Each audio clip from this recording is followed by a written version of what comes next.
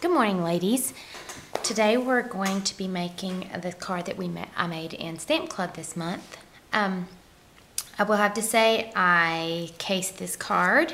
It was a card that I got from a swap at convention. It was different colors, so I changed it up, and I do not have the name of who to give credit for. But anyway, love the card, so I did it for my club. So let's get started with this.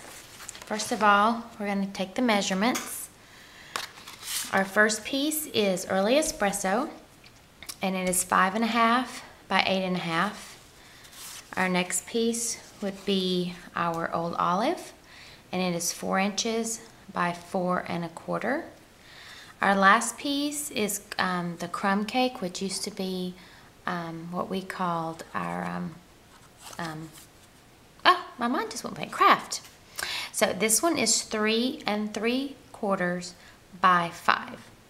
Okay, so let's get started with this. First thing we're going to do is fold our base card in half. Crease that down really well. And I'll go ahead and attach our Old Olive to the base here.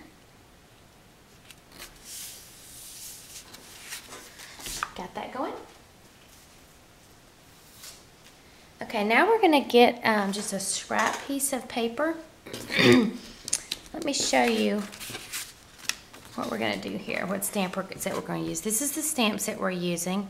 I borrowed this from my mom. I love this stamp set. I have not bought it yet. It is called Friends Never Fade. I don't know if you can see that, but it's a really good set. I saw a lot of things made with this at convention, and I've really fallen in love with it. All we're going to do is use this little stamp here, and we need one green. Let me bring my cleaner over here, and we need 2 brown flowers.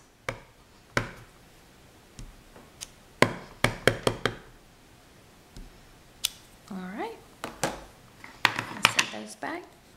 Then we're going to take our square punches.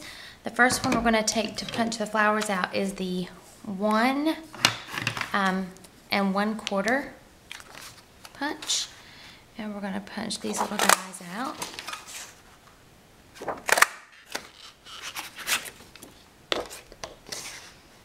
There we go. Then we just need a little bit of scrap paper, and we're going to use the 1 3/8 inch punch for the border, the background of these. So I need to punch out 2 browns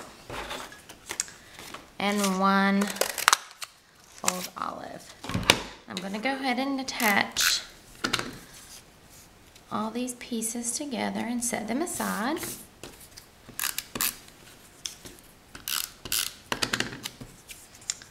We'll get these going. The next thing I'm going to do is stamp our words. Let's lay this over here. We're going to stamp our words. The set I used for our words, I don't use it a lot, but I really like it. It's called Wonderful Favorites, and what it is just a bunch of different, I say bunch of people stamps, all the different words: aunt, uncle, husband, wife, son, daughter, and then it's got the word favorite and wonderful. So we're going to get wonderful, and then let's see, let's do just friend. That's a generic stamp.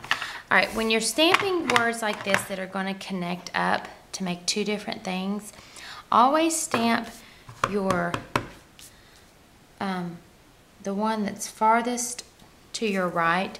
Otherwise, if you go and stamp this and you don't have room for your other word, you're going to have to start over. So this way we make sure that we have plenty of room for both of our stamps.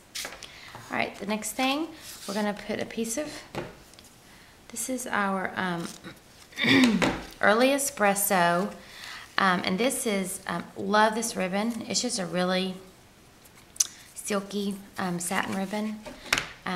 As you notice on this one, I did the Old Olive on this one. I was going to show you with the green. I'm just going to put a couple little pieces of tape on here. And let's get this. The hardest thing I think about any card I make is getting my ribbon on straight. So if you do this little trick, it saves you a lot of ribbon. You could take this ribbon and tie it around the entire card, but it's just going to take a lot more ribbon. So I do that. Then I come under here and just give me one good snug fit right there, and then I've got a great little bow without using a ton of my ribbon. Okay, so there's that. We will go ahead and attach this to the card. I always reinforce when I'm putting on ribbon when it's underneath, so it makes sure it doesn't fall off. Alright, let's put this on here. Then the last thing we have to do is just add a few little pop dots.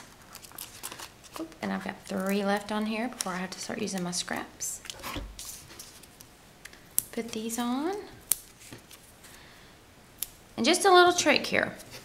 When you've got things where you've got to put 3 on, I'm going to layer this one over here on the side first. Then I'm going to get this one on the same distance from top and bottom.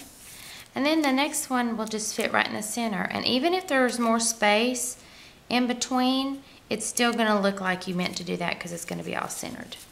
So there is a very simple, quick, easy, but very elegant card. And with the words, you can make this anything you want. Hope you guys have a great day. Thanks for joining me. Toodles.